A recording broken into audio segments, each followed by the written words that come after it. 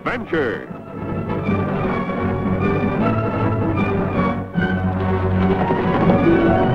Here's romance.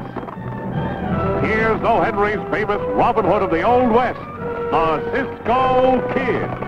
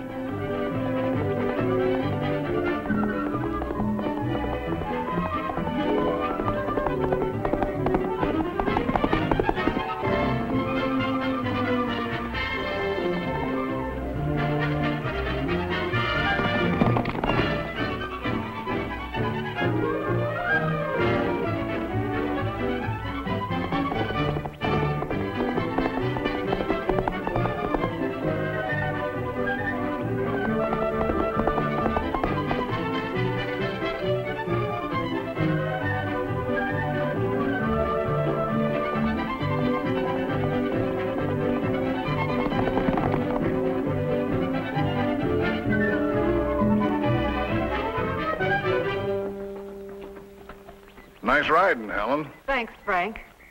How was the time, Dad? Faster than any thoroughbred could make it. Still talking through your hat, eh, Joe? Maybe, but not as loud as you do about your long-legged hay burners.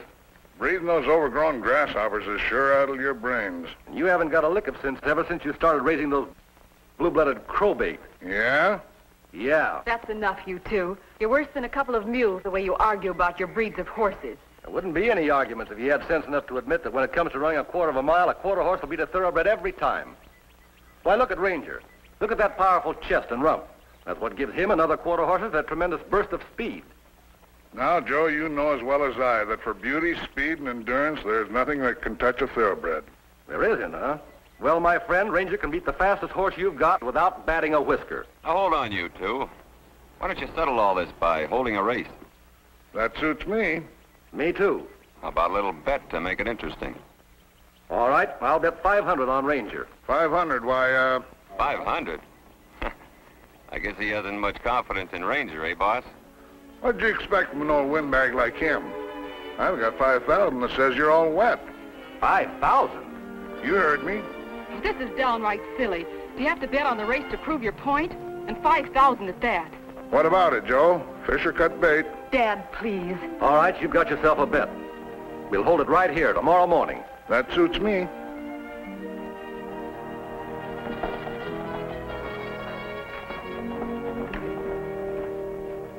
Sam, it's in the bag.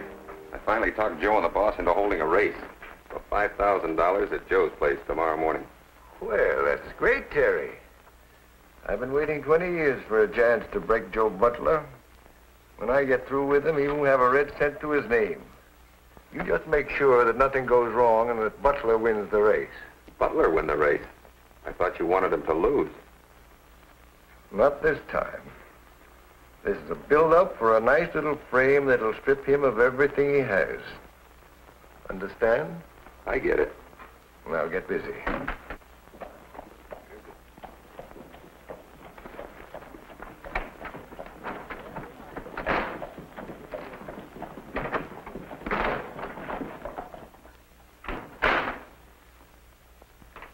Good afternoon, gentlemen.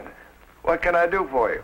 My friend wants his photograph taken. Yeah, well, I want it back again because it's for Mama Maria and Guadalajara. And, oh, you're Senor Carson, eh? Yes, yes. And if I may say so, the finest photographer in the West. Oh. Step right over here, please. Yeah. Over here? Platform. Uh-huh. Now, I'll take your hat. Hey, you gonna get back to me? Of course. Do you want a profile? No, I'd like to have an enchilada because I'm hungry. No. Would you like it sitting or standing? No, I want it hanging from the wall, eh? He means the picture, mister. Oh. Put your hand here. Where? Right here. You don't got no little birdies? No birdies. There. Uh-huh. Now, to the right. Now, put your hand on the gun. My hand on the gun? There. Now, we'll put this little gadget here. Where's it? Keep your head steady. Oh. You've got to be very quiet. Yeah. Huh? You pretty, Pancho. Yeah, Pancho all look pretty, Cisco. Mind your own business. Now, turn your head a little to the right. To the left a trifle. Up a little. Now, drop your chin to the left. Say, this is my neck you were twisting. This ain't no corkscrew. Oh, please. Now.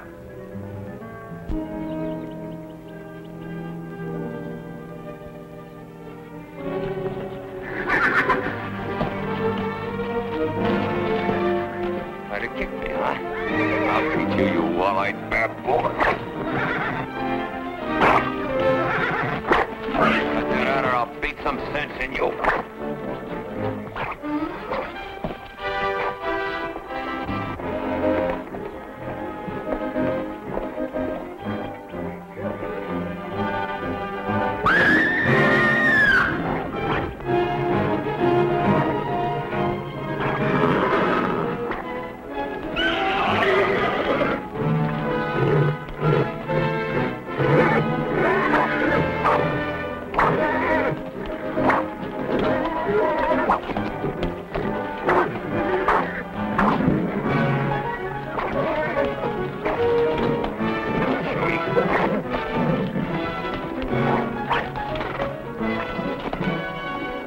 Wait a minute, mister.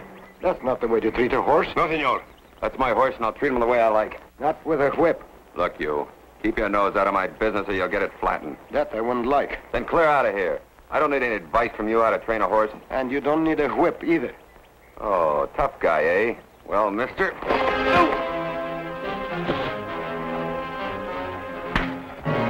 Maybe now he knows how the horse feels.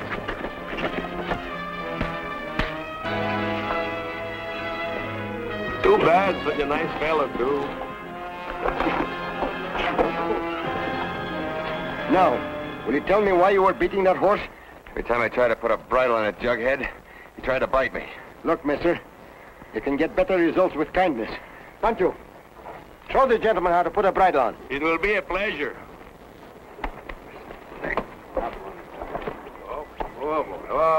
No. Pancho is a good friend to a good horse. No. You know, if your horse make good friend with a horse make good friend with Pancho, and then everybody going to be happy, and we show those fellas that you ain't half so mean like you look like, huh? That's the best way to do, I think, because you got your ear back there, and fix that. Now, that's a pretty horse, and you see what a good horse will do if people would treat them good, and always be a good horse, and don't fight because a Pancho loves you. See? That's what I mean. Eh? You be a good horse. That's a good boy. See how simple it is? Just relax and take it easy. Come on, Pancho. Remember, mister, when you lose your temper, that's the hardest thing to find. And don't forget it.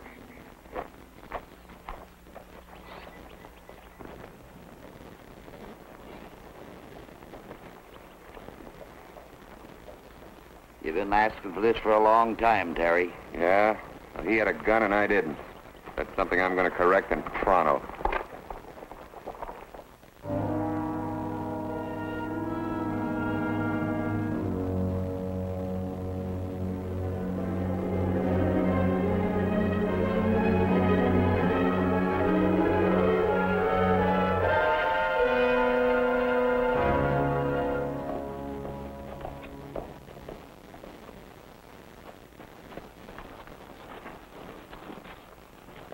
Hey, senor. Oh, hello. Hey, where are my photographs? You promised to have them ready this morning. We go to your place. It's all closed up. We find you here. Oh, I forgot. You'll have them as soon as the race is over. What race? A horse race, mister. Between my best quarter horse and his finest thoroughbred. Well, they're almost ready to start.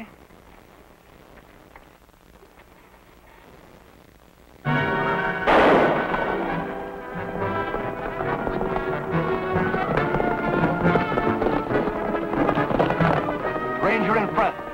Come on, Helen. Come on, Ranger. Hold on, Bill. Come on.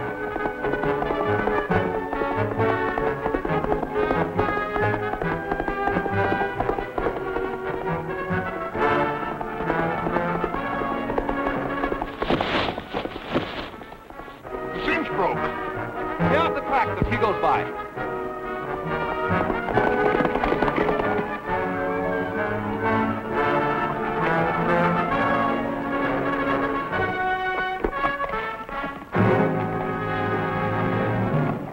Boys, get him over to the doctor, quick.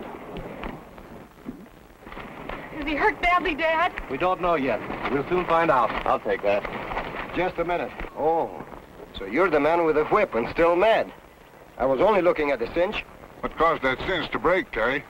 Bill must have tightened it too hard, boss. Maybe. And maybe somebody doctored it with a little acid. Acid? Yes, nitric acid. Smell the ends. You wouldn't know anything about this, would you, Joe? Are you insinuating that Dad did it? Well, he stood to lose $5,000, didn't he? Now, look here. You know darned well I'd have called off that bet. Now, don't lose your temper, Joe. You ought to be ashamed of yourself, Frank Wallace. Joe never did a dishonest thing in his whole life. Well, there's always a first time. Why? Why, you... I'll thank you to get off our ranch and stay off. And you can forget about that bet. Come on, Terry. Oh, I'm a crook, am I? Well, I'll show him. Now, calm down, Joe. He'll be around again after he thinks things over. You mark my word. Good day, Helen. I suppose you think my dad is guilty. I didn't say so, miss. No, but it's written all over your face. You're wrong, Senorita. Cisco don't got no writings on top of his face. Would you mind holding out your hand, sir? Palms up. I don't see why, but if it'll make you happy. Thanks. What was that for? Nitric acid leaves stains that are not easily removed. Your father didn't tamper with that cinch, miss. Then perhaps I did. Take a look at my hands. They're very beautiful. Don't you think so, Pancho? I suppose if you say so, Cisco. Good day, miss. Good day, sir. Come on, Pancho.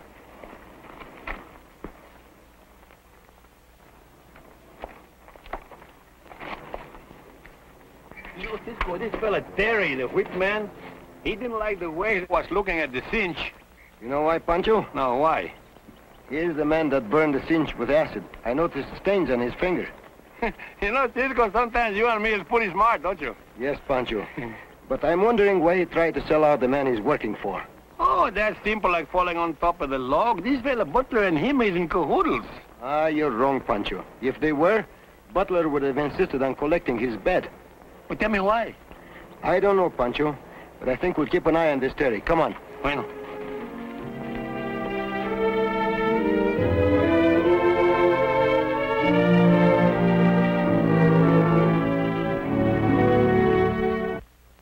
This exciting adventure of the Cisco Kid will continue in just a moment.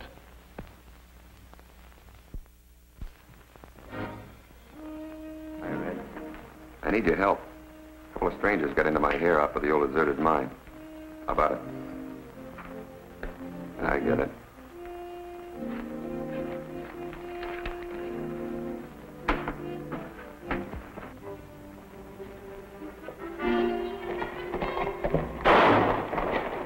Get back, Pancho.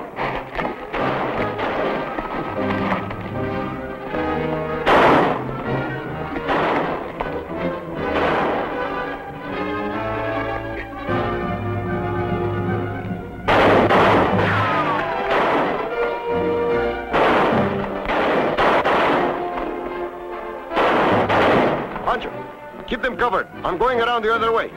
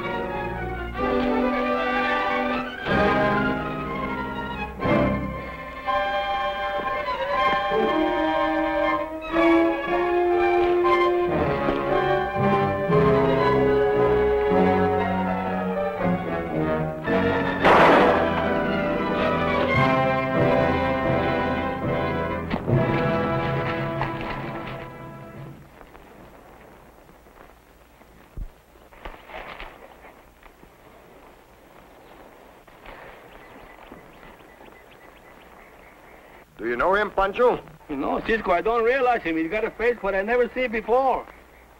Did you get a good look at the others? Yes, it was our friend with a whip. Why they want to bushwhack us? You'll find out. We better take him back to the sheriff, then we'll go and see Mr. Butler. Now, we understand each other thoroughly, Jackson. Certainly. When Butler gets here, I want you to... Oh, come in, Joe. You sent for me, Sam. What's on your mind? Mr. Jackson, Mr. Butler. Glad to know you, Mr. Jackson. Pleasure's mine. He's been rather anxious to meet you. He's a horseman like yourself. Oh, so you're a horseman, too? Go in any for quarter horses? No, as a matter of fact, I breed thoroughbreds. Oh. I heard about your race and the difference of opinion between yourself and Mr. Wallace. And as a breeder of thoroughbreds, I suppose you think he's right. Well, I'm not a betting man, but I'll wager my bankroll a thoroughbred's the faster. You've got a bet, mister. I'll stake my Ranger against the best you've got. No doubt you would, but that wouldn't be a fair test. Why not? Well, a quarter horse is bred to develop an early burst of speed, while a thoroughbred is bred for staying qualities. Oh, then you'll admit that over a quarter of a mile, a quarter horse will beat a thoroughbred. Certainly. But I won't admit that 4 quarter horses, even with their early burst of speed, can beat a thoroughbred over a mile. Rubbish. You willing to make a bet on a race like that? 4 of your quarter horses against my best thoroughbred? Anytime. And you can name the stakes. Fine. This afternoon and for $50,000. $50,000? Why, that'd break me. Well, you'd lose the race, if that's what you mean. Take him on, Joe. Don't let him bluff you. All right, you're called, mister. Fine. Well, if it's agreeable to you gentlemen, we'll step over to the bank, draw up the agreement, and let your banker hold the stakes. Let's get on our way.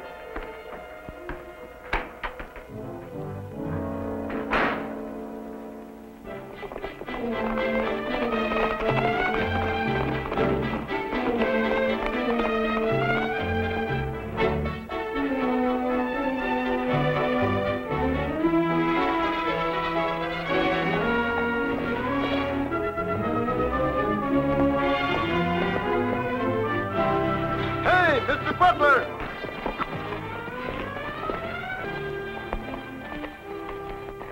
I'm on the way to your ranch to see you, Mr. Butler. Well, what's on your mind? You haven't agreed to run another race, have you? How did you know about that? You know, you were right, Cisco. You told me that it was gone. Say, what's this all about? Let's get on to your ranch, sir. There's a lot to talk about.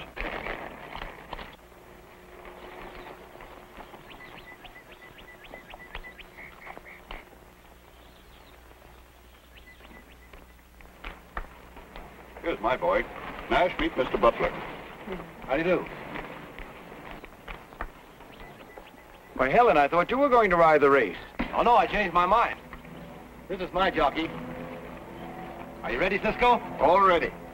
Now, gentlemen, you all understand the rules. This is a race between a quarter horse and a thoroughbred. Now, the quarter horse will ride the first quarter of a mile. Then the rider will transfer to the second quarter horse and ride the next quarter of a mile. At the end of the half, both horses will turn around and repeat the procedure. Now, the first horse across the finish line is the winner. Of course, you understand that the thoroughbred will run the entire race. Jockeys, mount up. Mister, would you mind saying that again?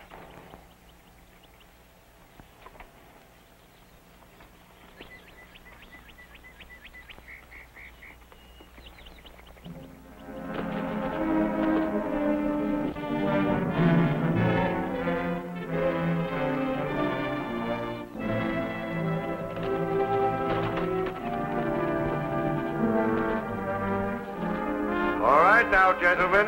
Bring those horses up to the starting line. Steady now. Go!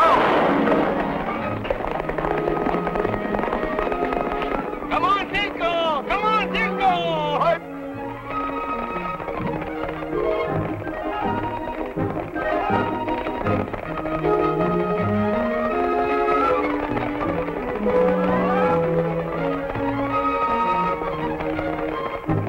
He's past him.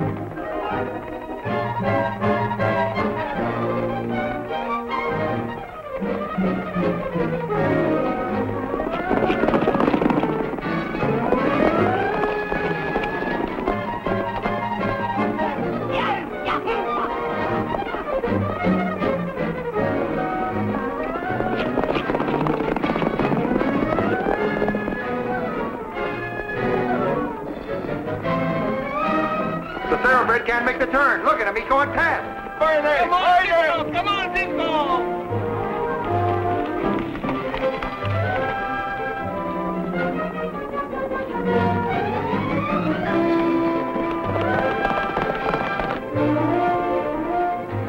Now he's got him. He's coming back.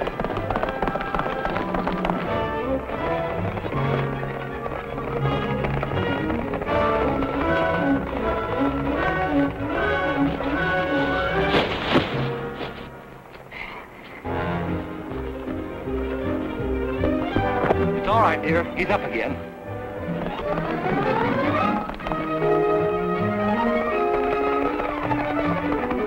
Come on, Cisco. Come on, Ranger.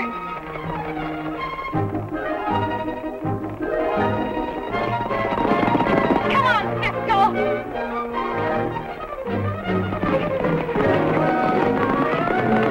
Come on, Cisco! Come on, Cisco! Hey, what's your hurry, Mr. Carson? I think maybe the sheriff, you want to take your picture now.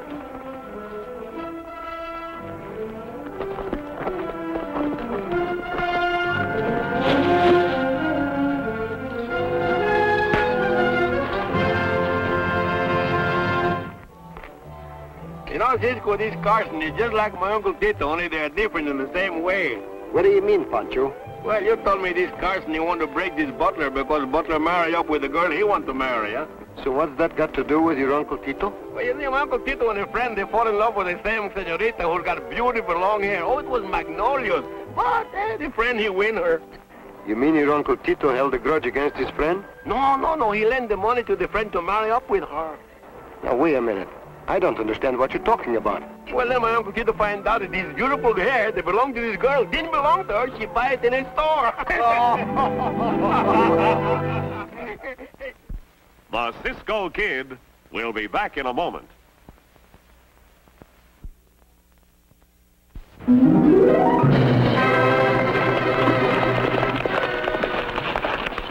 Goodbye, amigos. See you soon!